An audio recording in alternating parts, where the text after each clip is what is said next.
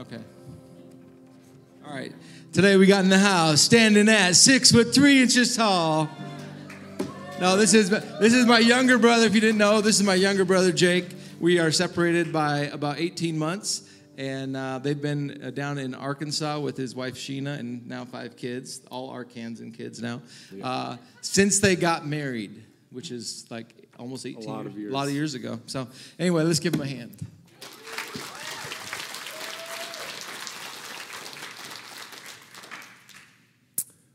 All right. Thank you, Pastor Nate. Seriously, thank you. And I just want to say thank you for opening the pulpit to allow me to minister. I don't take it lightly. In fact, I don't really enjoy the preparation process, if we're being honest. But it's an honor, and I know you don't hold this pulpit lightly. This is a massive honor. So thanks for coming to midweek service. I'm so glad you guys are here tonight. If I could say a few prelims, I just want to comment on this house real quick. And this house is just rich with honor. And it's because of the leadership that we have here. Pastors Nate and Evan, they have worked very hard and prayed very hard and prayed relentlessly that this would be a place that honors him. And it's rare. My wife and I, we got to visit a couple of churches recently in the last few months, and it's rare to have the type of honor that we have in this house. And when you are here and you work here, you really don't just go to other churches ever, right, Landon? I mean, like, you just don't go to other churches. So you sometimes lose sight of how blessed you really are. And amen, Rod. And it's just, and honestly, our hope is that where the Lord is calling us, that's one of the purposes of his calling, is that we can, what we've experienced here and the honor that we've seen and the culture of honor, that somehow God will allow us to help with that, where we're headed. And I'm kind of tired of talking about us transitioning and all that stuff, because I'm just over it, because I feel like I'd rather just talk about how awesome everyone is, all of y'all, and not like that we're leaving, because it's not like, it hurts us to leave, hurts us more than it hurts y'all, I promise you that, because the way I describe it is we're losing 99%, y'all are losing 1%. So there you go. Anyway, but let's talk about the word. So as I said, I always say this when I minister. I don't know why, but I guess I feel the need to. Pastor Nate, correct anything afterwards that I mess up. And y'all, go read your Bibles if something makes your head tilt, okay? Go read it and find out that Jake was wrong or said it wrong or whatever. But ultimately, trust the Holy Spirit to speak to you tonight, because I'm trusting him to speak through me. And I've got some papers with some keystrokes that, that I believe God's just going to speak through, okay? So I want to pay tribute to my math teacher from high school for the following. In homeroom in our senior year, he led us in a memorization of James 1, 2 through 8, and that's kind of the context for tonight's verses. And so if you want to follow along on the screens, you can. But my brethren, count it all joy when you fall into diverse temptations, knowing this, that the trying of your faith will produce patience. But let patience have its perfect work, so that you may be perfect and entire, lacking nothing. But let patience have its perfect work. And as I pause to find my words, if any of you lack wisdom, let him ask of God, who gives generously to all, and it will be given, and it shall be given to him. But let him ask in faith with nothing wavering. For he that wavereth is like a wave of the sea, driven with the wind and tossed like a salad. That's what we always added as students. For let not that man think that he shall receive anything of the Lord, because a double-minded man is unstable in all his ways. We're going to talk about that tonight. Because could I, if you don't have to raise your hand or whatever, but could I ask by a show of hands, how many of you would say that you are maybe in a season where those first couple of verses kind of apply, like you are going through some trials of some kind, or your faith is being tested, if you will? Anyone? Okay, several hands. And so let's talk about it, because guess what? It's a joyful thing. And that's what we just read. We get to count it joyful, literally joyful. And that's what we're going to talk about, because it's just what the Lord wants to talk about. So there you go. In the year 2007, my wife and I, we were impregnated. Sheena got pregnant. And that was our first, of which we would later find out to be 5 total. And so we were young. We had no idea about like healthcare and all this kind of stuff. So we got pregnant. It's like, oh, we're going to need healthcare because, you know, babies are expensive to be born in the institution and all this stuff. And so this was one of our first, like, remember when God, okay? This was one of our first. And we were pregnant with no health care, and so we wrote a letter to Arkansas Blue Cross and basically said, you know, here's our story. We're asking for insurance. And so this was like a God step, you know. But here we are. Like, our faith is being tested. We're in a trial. Like, I'm probably making like $13 an hour or maybe $7. I don't know what I was making. Not much money. Sheena isn't making much money, and we just moved here, and we're pregnant, and it's like, all right, real life, you know. And we got covered with insurance, to the glory of God. I don't know how Arkansas Blue Cross did that or whatever. It wasn't like the Medicaid system or whatever. It was like insurance, and they covered us. And that was one of our first things where it's like, look what God did. Another one, quick one. When we found out we were pregnant with our 5th, that was also a trial and a test of sorts. Because Ezra, the one right before him, was like just brand new baby, you know. And so we know how babies are made now, okay? But that's sort of like just a little lighthearted story. We haven't been through massive crisis and massive things to look back on. One of the big ones also, one of our sons, he was in the hospital for kidney disease for a whole week when we were on vacation to Minnesota one year, and that absolutely tried our faith. But this passage it's so near to our heart for those situations and so many others, and now for the one which the last couple of years. And so when you are going through a trial, like James says, count it all joy, you need to know your identity. And so we're going to start with that. You need to know who you are when you enter the fight. It's funny, Pastor Nate introduced me with the standing, you know, this tall and this and that, because he began to introduce into the ring, you know, the identity. And that was sort of the vision I had for this piece was, you know, imagine this WWF wrestling match where they hype it up before people are introduced, before the wrestlers are introduced. And I don't know if they still do this, but, you know, standing, you know, this tall, weighing this many pounds, can, you know, bench press this much weight and all this stuff. And so, you know, he's coming out knowing his story, his identity, his DNA. He's being educated to those, you know, here's what this guy can do, here's where he's from and all that stuff. I think it's important for us when we enter the ring to remind ourselves, hey, you're standing, you know, this tall and this, you're weighing this much, you can bench press this much. And so let's talk about some of those attributes. And so let's remember that God is a master planner. God is the architect of all of this, of you and me. And he designed you individually before you were even made. And the Bible says that you are on his mind constantly. He never sleeps and never slumbers, and he says that he's thinking about you at all times. When you wake up and when you go to sleep, and the hairs on your head or lack thereof are numbered.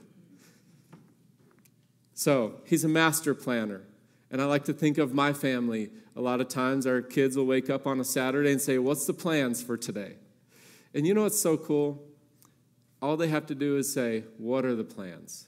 And they can either get in line with our plans or they're going to have to get in line with our plans. And it might not go as well with them, but that's not the point here. The point is the planner.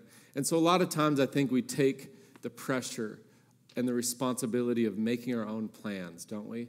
Like, I have free will, and sometimes I forget, because God is maybe not as visible in this natural realm, that he's actually the planner. And so I go about my day, and I'm making my plans. But let's remember, God is the master planner. Jeremiah 29:11, it says, for I know the plans I have for you. Isn't that comforting? He has plans. He has plans.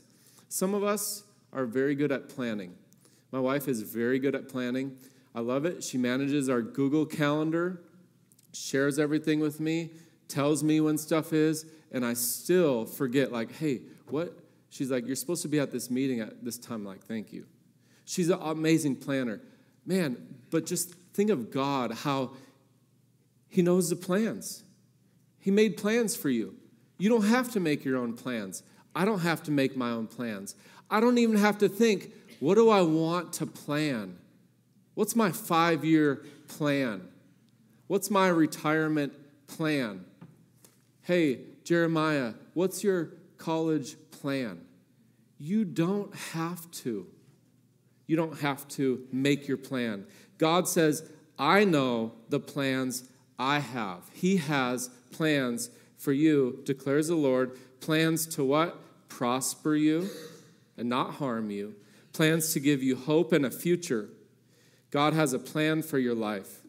It's ultimately intended for what? For your good and for his glory. The plans for your life are intended for your good and his glory. Let's look at Ephesians 2:10. For we are God's handiwork, created in Christ Jesus to do good works, which God prepared in advance for us to do. He prepared in advance these good works, like the good things, like tonight, Rodney up here doing good works on the piano, just playing, and other musicians and singers. My eyes were closed. I don't remember who all, but guys, good works. And then tomorrow, today's Wednesday, so tomorrow if you're working, there's good works planned for you to go do. Good works. Isn't that awesome? We have a master planner. We don't even have to figure out our plans. We don't have to figure out how to do good works. Why? Because it's like I can just wake up like my kids do and say, hey, what's the plans for today? Psalm 139, 13 through 16 says, for you created my inmost being. You knit me together in my mother's womb. Your eyes saw my unformed body. All the days ordained for me were written in your book before one of them came to be. Wow. That is mind-blowing. I read this to one of my very analytical sons the other night, and his head just tilted like, okay, so he knows like what tomorrow? And I picked up this water glass that was on the dining room table, and I did this, and I set it down. And he's like, so he knew you were going to do that? I'm like, yeah. He's like, how? I'm like, I have no idea. But there's comfort in knowing that his plans for me are good and to prosper me and to bring him glory. How much better can it get than that? Plans to prosper me and to bring him glory. Can it get any better? But yet, well, then why am I going through so much? Well, we'll talk about that. But that doesn't matter right now. Just know his plans are good. They're to prosper me and to bring him glory. And so he did all this like before I was even formed. And it says, all the days ordained were written in the book before one of them came to be. Wow. Okay, sorry. I thought I had more to that verse, but that was it. Okay. So his plan and purpose for your life was established before you were even born. Rest in that. Let's look at Proverbs 3, 5, and 6.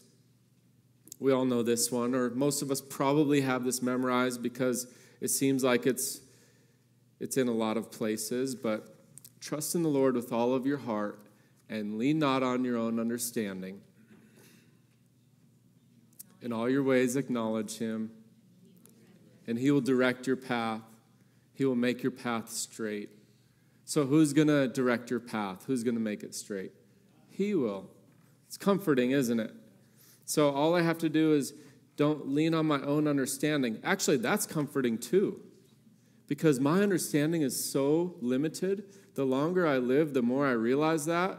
And the sooner I can get my kids to understand that, the better it will be in our home.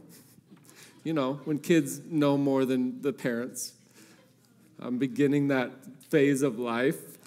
But lean not on your own understanding, just lean on his. Like, in other words, I can just be like space cadet. One of my kids is that way. Like, he totally spaces out. He's just always chill, not a care in the world. And he's just like, what? I love you, bro. I love you. But he has a lot of faith. And I think those two traits are interconnected because lean not on your own understanding. In all your ways acknowledge him, and he'll show you. So where is the reliance in me in that, or reliance on me in that? Is it to know? No. What is it? To lean or to rely on him, right? So you are responsible for what? Not making your plans or any of that stuff. But when it comes to a trial, you are responsible for your response. You are not responsible for the plan of God coming to pass in your life. You are responsible for your response. Romans 11:36 says, "For everything comes from him and exists by his power and is intended for his glory. All glory to him forever. Amen." All glory to him forever. All glory to him forever.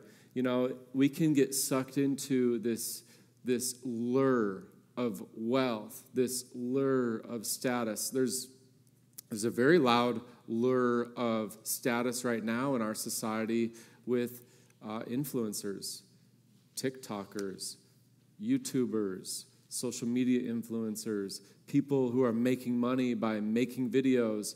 And it's funny because, like, it's a trend. It's a trend, and I'm thinking, like, that's a trend. Like, this is a trend that you're riding right now, and then what? You know, like, and a lot of these people, I'm not saying all of them, but a lot of them, they're just trying to go do crazy things and film it so they can make money. And what's happening is, again, it's for the purpose of glory, isn't it? Like, I want glory. I want fame. I want views and clicks and likes and shares. I'm not trying to hate on popular social media. I have a YouTube channel too and whatever. I'm not hating on stuff. I'm just saying to this verse, though, all glory to him forever. And so we can rest. Again, we can know when we are in our journey, when we are on our path, you know, and we'll get to the trials part here in a second, but when we are going, you know, day by day, season by season, it's just a good reminder, all glory to him. God, how can I bring you glory in this? Let my life bring you glory in this. So there's other ways to see your identity when you're in the trial, and I like to look at, obviously, Jesus from Psalm 23, the Good Shepherd. Let's read it. The Lord is my shepherd. I lack nothing. He makes me lie down in green pastures. He leads me beside quiet waters. He refreshes my soul. He guides me along the right paths for his name's sake. Even though I walk through the darkest valley, I will fear no evil, for you are with me. Your rod and your staff, they comfort me. You prepare a table before me in the presence of my enemies. You anoint my head with oil. My cup overflows. Surely your goodness and love will follow me all the days of my life, and I'll dwell in the house of the Lord forever.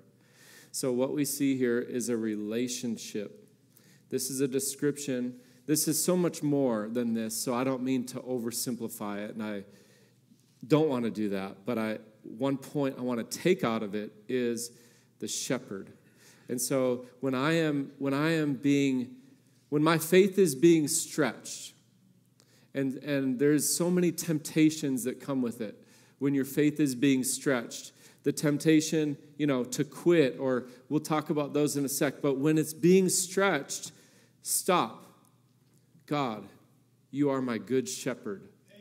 You are my shepherd, and I cling to you. Like, in fact, I'm just gonna chill like a sheep. Bah.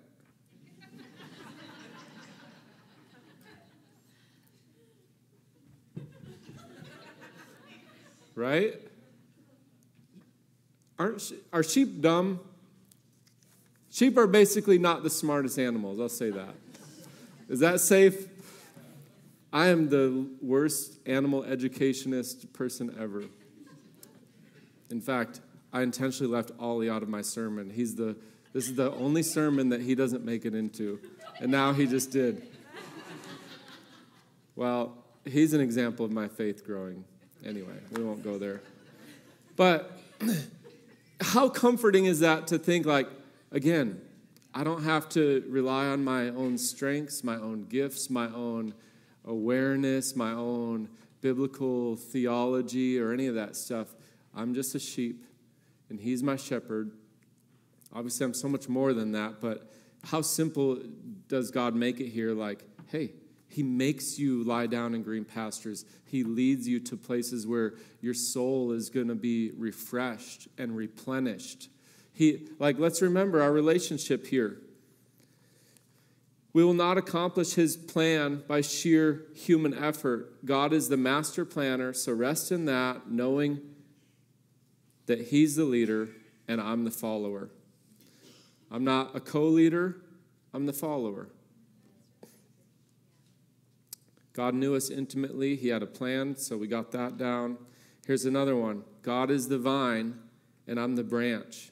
Have you all ever looked up a literal grapevine, and they grow the vines in a horizontal fashion, and then the branches, if you just picture like a barbed wire fence or something, they grow horizontal, and then the branches just kind of fall down a little bit and bear fruit. They bear grapes, at least the one I saw recently on YouTube. And it was not from an influencer. No, I'm just kidding. But he's the vine, and I'm the branch. And so, and let's read this. So, did I even give you this? I don't think I did. But Jesus said, my Father is the gardener, I'm the vine, and you're the branch. If you remain in me and I in you, then you'll produce much fruit. But apart from me, God will cut off those who are apart from me, but he'll prune those who bear fruit so that you'll bear more fruit, right? But the picture here is, again, relationship. Like, who am I in life's hard things? Who am I? I'm a branch. And all I have to do is remain in him. And what will happen? What will happen when I remain? Fruit. And fruit is good things. Good things will come as a result of my life. Good things like, I don't know, maybe people will be born again. Good things. Maybe my children will learn about God and encounter him. Good things. Maybe I'll have a house that's full of peace and love and joy. Good things, and so much more than that. But to remember the relationship here, what I'm trying to get rid of in this part of the message is this mindset of extreme ownership, like I'm responsible, which is a great book, obviously, when it comes to being responsible and waking up and just daily disciplines and all that stuff. Team building, yes. But I'm trying to get rid of the extreme ownership of this is my life, I own it. I own the fruit of it. I own the decisions of it. I own the plan of it. I own the 5-year plan. All these things that we just read and learned. God's the master planner, and he has a plan for my life. And I just have to follow it. And if I seek to uncover his plan for my life, I'm going to uncover a plan that is going to prosper me, and I'm going to uncover a plan that he wants to use me for his glory. And by the way, that can be in the realm of construction and dentist office and real estate and the school and the auto care industry and the church and daycare, like wherever. Ministry, occupational ministry is not any higher of a thing or a more admirable purpose. What is the highest purpose is God's individual purpose for your life. And you could be pulling shots in a cafe and simultaneously doing homeschool, and that might be God's perfect plan for your life. All right. Okay, so the branches, are they responsible to find their nourishment? You have to find your nourishment by remaining connected, but you are not responsible to produce the fruit. All right. When it comes to sheep, I also remember this passage. When Jesus came, I think he was coming down from a mountain, or he saw a group of people coming down from a hillside, and he was grieved. And do you remember he said, because it was like seeing sheep without a shepherd. And he was grieved because they were like people without having care and guidance. Those are kind of the main, obviously a shepherd does so much more than that. Care, guidance, nourishment. But just imagine separating yourself from the shepherd, the sheep separating from the shepherd, mangy, lifeless, in danger, right? So just stay with the shepherd. All right. Here's some other things, some other aspects of my identity. I'm a disciple of Jesus. Remember, a disciple is a student and also an emulator. So as a disciple of Jesus, I am seeking to emulate Jesus. I'm seeking to actually mimic his behaviors. How did Jesus model a Christian life? We can see very clearly in the Bible passages that we've been reading as a church. Matthew, Mark, Luke, John. We see how did Jesus live his life? You know, all I have to do, try to model it. Do what Jesus did, right? That's what a disciple does. They learn and then they emulate. I'm also a follower of Jesus. I'm not a leader of Jesus. I'm a follower. And I love how Jesus had followers who were just like basic people, just like every fisherman and tax collectors and whatever, like just follow. Like he didn't pick maybe the most highly estimable civilians of the day or whatever, just normal people, like all, people that can follow a person. I'll put it that way. Every one of us know how to follow a person because every one of you got into this room somehow for the first time, and you probably followed a person in here because you saw where the door was and you saw you know how to follow people. So I'll shut up on that. Okay, I'm also a friend of Jesus. He said, I no longer call you servants, but friends, because I don't hide anything from you. I'm telling you everything the Father tells me. Isn't that awesome? I'm a friend of his. That means I have a secret passcode into the Lord Jesus, like secret God code. Like other people maybe don't have that because they're not a friend of Jesus yet. Once they accept that invitation, they'll get the secret passcode, the Wi-Fi password, if you will. But I'm a friend. He's my friend. And I don't mean to casually say homie to diminish him. Absolutely not. But he is my friend. Like, he loves me like a friend, and I'm not some slave who's being slave-driven by my master Jesus to go do this and do that. Yes, he's my Lord too. And yes, my life is to follow him and to please him and to serve him. But he also says, Jake, you're my friend, and I want to show you things, and I want to tell you things straight from heaven. So, how does that equip me to fight the fights that I fight? Very well. All of that is identity. And lastly, I'm a member of the body of Christ, united with other believers. This can't be overstated. I'm a member of the body of Christ. I am united with each and every one of you guys.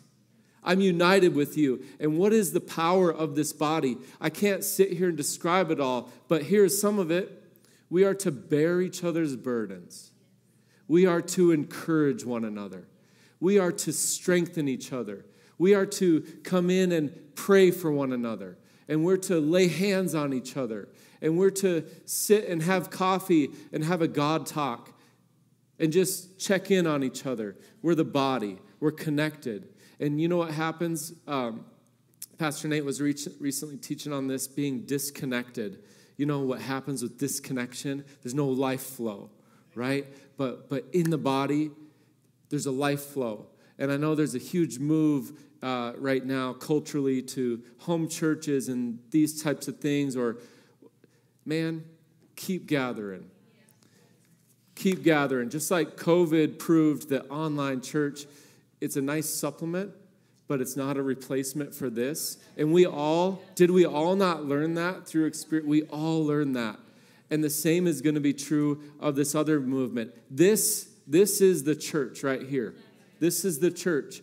And God has appointed pastors and teachers and prophets and these things for what? For the building up or the perfecting of the saints.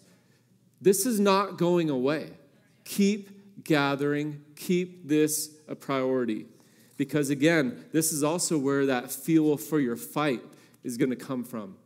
Try fighting on your own. Try getting jumped in an alley 5 guys to 1. Try that. It will not go well. You can find enough footage of that on YouTube too. All right. So, count it joy. So, we can be joyful in the waiting. Count it joy when you fall into divers temptations, which is trials of any kind. Count it joy. Knowing this, that the trying of your faith produces patience, but let patience have its perfect work, so you'll be perfect and entire, lacking nothing. That's where we're getting to. Perfect and entire, lacking nothing. How? It's through how do you get there? Through the trials. And we go through trials every day, all the time, little to big to massive, right? So if any of you have ever been through a massive trial, it weighs on you a little more than the little stuff. But the process is the same. We can count it joy. We can count it joy. So we can be joyful in the waiting because we know who we belong to. It's someone who is at work to personally and powerfully restore you and make you stronger than ever. I'm going to read this wordy passion verse passage as just really quickly. If you bow low in God's awesome presence, he will eventually exalt you as you leave the timing in his hands. Pour out all your worries and stress upon him and leave them there, for he always tenderly cares for you.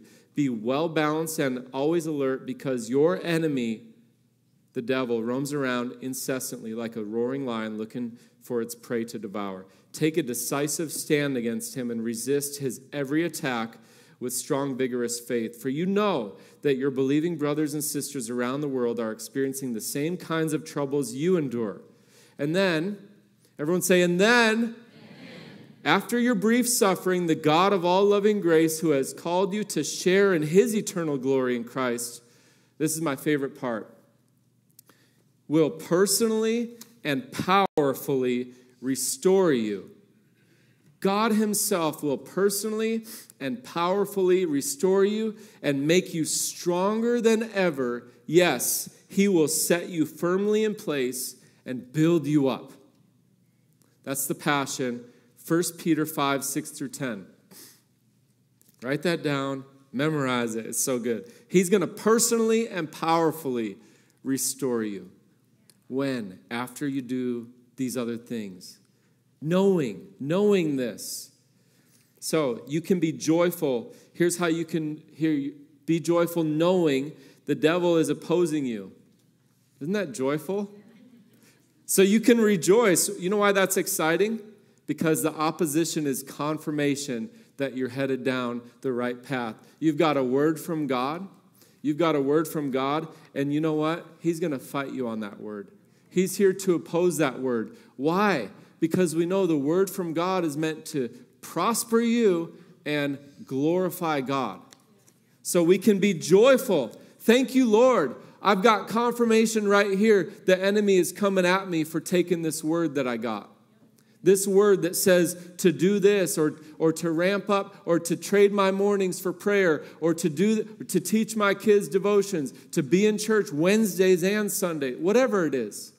Whatever is the word of God to you, the devil's going to oppose it. Oh, you're now so much more busy than you were before once you committed to go to church. I wonder why. Once you committed to start giving and tithing consistently, I wonder why all of a sudden we had a money fight. I wonder why. We know Satan's destiny, don't we?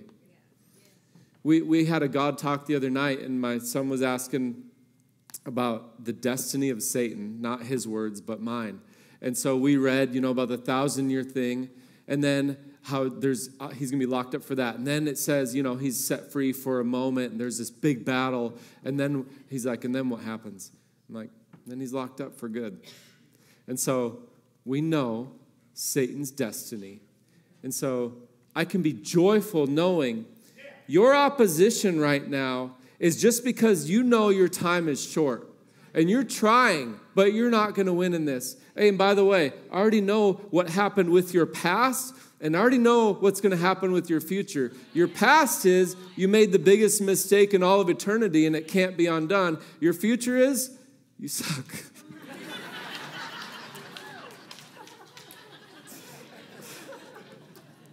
So rejoice, knowing this, right? Rejoice.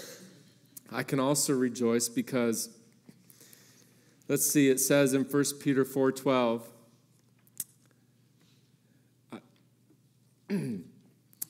dear friends, don't be surprised at the fiery trials you're going through as if something strange were happening to you. Instead, be very glad, for these trials make you partners with Christ in his suffering, so that you will have the wonderful joy of seeing his glory when it's revealed to all the world. Be very glad. Be also very glad for what we read in James, knowing this, that the trying of your faith. And so what's happening here is my faith has a chance to grow. And it says in one translation, so let it grow. So let it grow. How? By hanging on to your faith, by hanging on to your word. The moment trials hit is going to be the moment you see, do you have a word? Do you have a word to hang on to? And if not, guess what? You can go get a word. Go get your word for that trial. Go get it and get it in your heart and get it in your mouth. All right. Kind of skipping through some stuff here.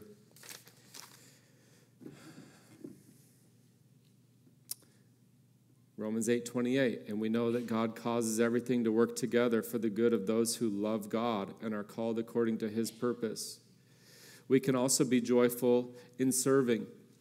There's something about getting your eyes off of yourself when you're going through it, isn't there? When you're going through something, you can get your eyes off yourself and over onto somebody else.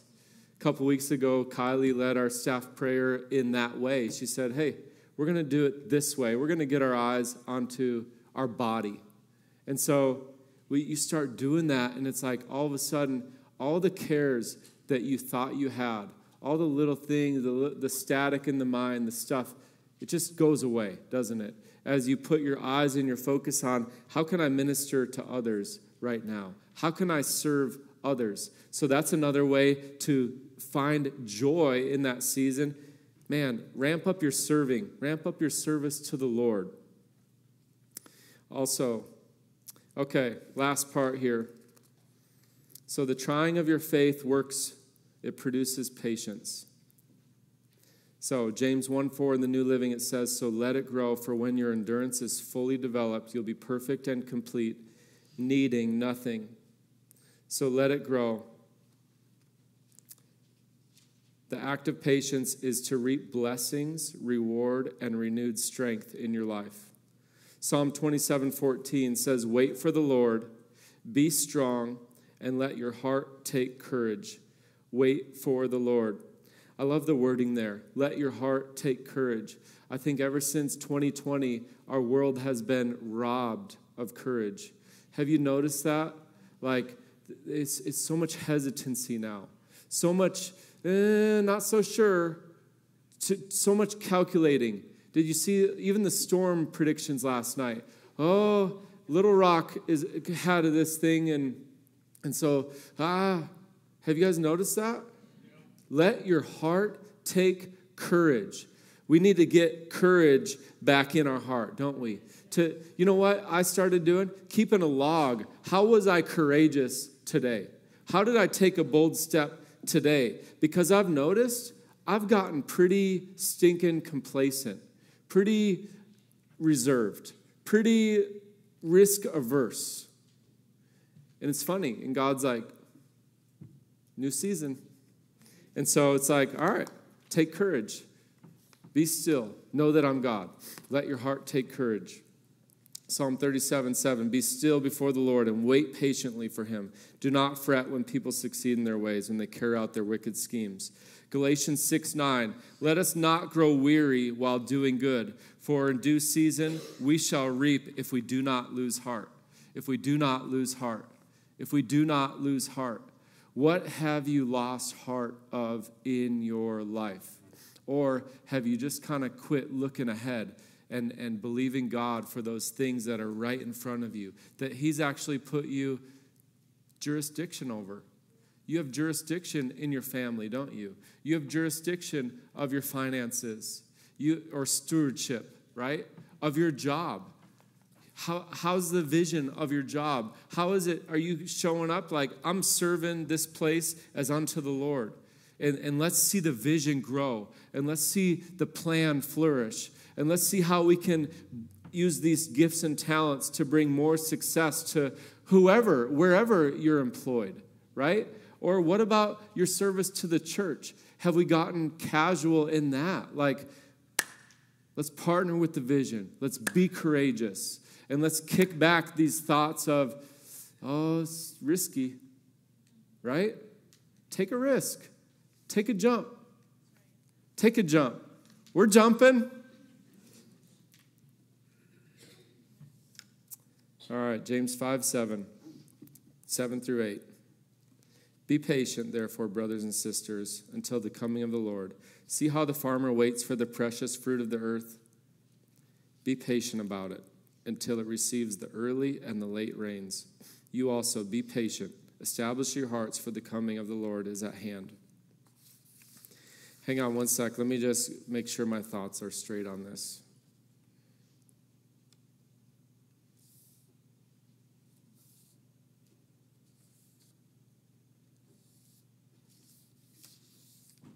Yeah, so I just wanted to talk about that, and I'm not much of a gardener, but we did do a garden last year with Pastor Nate and Evan. That was a blessing, and our kids got to learn about that. But I just love the analogy of that with the plants and being patient. You know that the seed is in the ground. You know that it's at work. But the farmer, he doesn't just leave it, turn his back to it. He's going to tend it. He's going to tend it, and he's going to tend it. And in due season, he's going to reap. He doesn't get to control when the fruit comes, but he does get to control his stewardship of that word. Just like we get to control our stewardship. We get to steward the word that God has given us. Amen? All right, we can wrap up here, Rodney.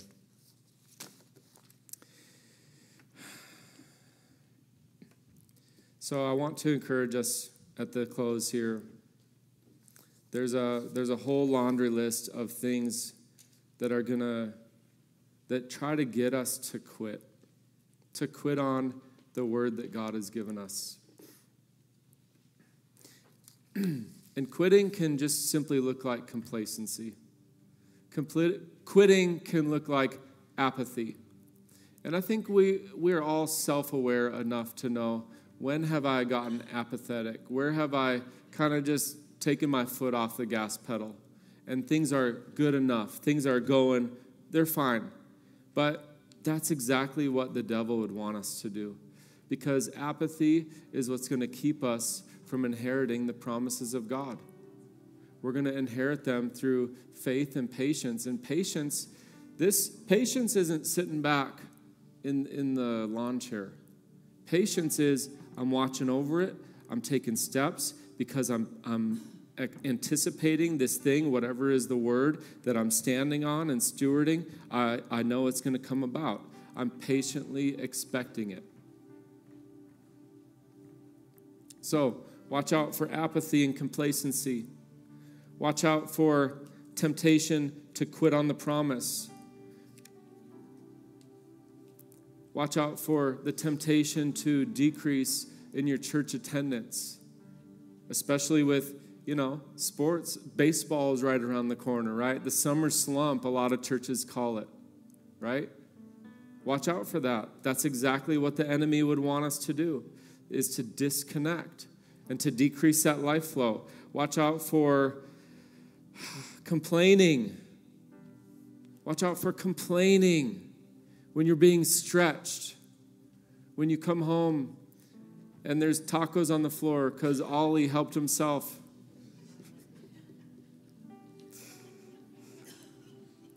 Because did complaining keep the Israelites out of the promised land? Absolutely. It says in the word, they grumbled in their tents. Can anyone relate to that, minus the tent? Yeah? They grumbled in their car on the way home. How about that? Anybody? Watch out for that. Watch out for this. Birthing an Ishmael. Abraham, they thought, I'm so old, I'm not going to see the promise of God, my son. And so let's just do it in our own strength. And so for you who are waiting and patiently anticipating and watching over whatever is that word or that promise that God has given you, watch out for, I'm just going to do it myself. Like, I did that just recently. Like, okay, God, I know you're calling us, and I'm a calculated guy, so I like to know where you're calling us to. And God's like, I know you're a calculated guy, and that's why I'm saying you need to take the jump. And so he was faithful to show us where, but we're still waiting on some stuff. We're still waiting on some answers. And you know what it's doing to us? I trust you, God. I trust you. And so I'm like, well, I know what I can do. I know how to do videos and stuff, so I'll just go start a marketing company. And then it's like, oh, that's just a lot of striving, and I know that's not right. Okay, I'll stop that. Okay, what do you want me to do, Lord? And so we believe that he's calling us to ministry there, but we haven't heard back from them yet. But we're waiting patiently with joy. And that's okay. And this is what we're learning. And we're doing it. And this is 2 years in the making.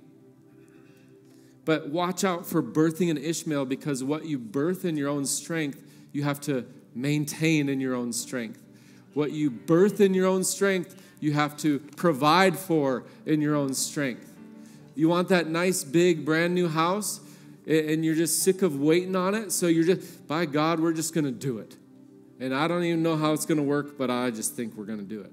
Well, is he leading you to do that and take that step of faith? Cool. Or is that you getting frustrated that it's taking so long? Maybe we need to back up and say, okay, it's taken a minute. So God, show me and dedicate yourself to study the word. How can I be faithful in this season to steward this word? What's coming out of my mouth? What's in my heart? Take a inventory of those things and do a heart check, a status check. But don't birth an Ishmael. Watch out for that. Watch out for complaining. Watch out for the victim mindset, which says complaining, it's a fixed mindset, it's blaming others, and it's focusing on the problem. A victor is going to focus on the solution It's going to say, God, how can I be responsible and steward well right now? How can I grow and not just stay fixed? And how can I take action instead of complaining? Victim, victor. Watch out for the victim mindset. All of this, I think God, what he's doing is he's developing in us strong spirits for what's ahead. There's amazing things ahead for this body, for you personally. Amazing things ahead. Growth happens after stretching, doesn't it? Stretching produces growth. It does that in the gym. It does that in your faith. It does that in other things. I'm not going to make a huge list. Anyway, I'm going to wrap this up. Anyway, so thank you, Lord. We're going to count it all joy, and we're going to do what you showed us in your word, and we're going to be strengthened, and we're going to inherit the promises that you've given us, and my spirit man is growing, and I'm so excited about that. Are you excited? Let's pray. Heavenly Father, we thank you. Thank you for this opportunity to gather as a church family and as a listener. And I thank you, Lord, that your Holy Spirit is and was present tonight. And let the word of God be planted on good soil. And we will watch over it. We realize that we can watch over that seed, and we will. Father, I just ask you to do an amazing work in all of the people here, that this seed would bear fruit, the fruit of strength and stamina and endurance and victory and rejoicing and joy. I thank you for that. In Jesus' name, amen. Before I dismiss, just a reminder about Easter. Ask the Lord, who can you text? Who can you invite to Easter? It's going to be an amazing service this Sunday. See you all there.